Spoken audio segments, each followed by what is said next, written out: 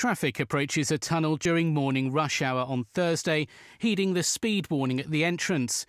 But for the truck driver on the right, it is not going to end well.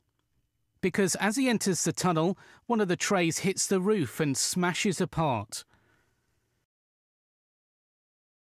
Local media reported that the driver had been bending down to pick up his glasses when he accidentally knocked the controls and raised the tipper. The crash caused massive delays on the busy M5 motorway, as it took time to remove the truck and check the tunnel was safe to drive through again. Emergency crews decided it was fine to reopen later the same day, but the truck company now faces a hefty repair bill, while the driver has been left red-faced.